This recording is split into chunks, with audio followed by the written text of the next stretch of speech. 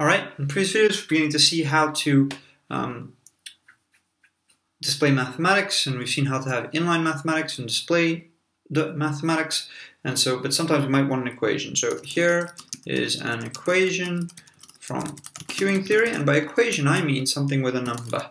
So you'll see what I mean now. So begin equation, and we're going to have pi I, so we're learning something new as well. We've got the slash pi for pi, and underscore to say, okay, we want an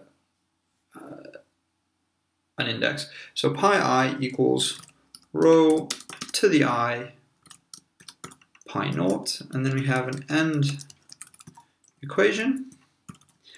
And now what we can have with the equations is we can have labels. So similar to before, where we could reference a section, we can reference a label. So I'm going to call this steady state prop.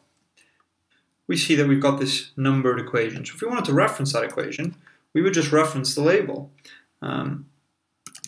Equation ref steady state prop is a very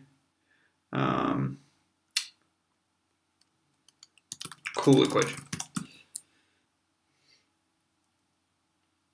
We see that we can point towards an equation. And obviously when you have lots of equations, LaTeX will just keep track of everything.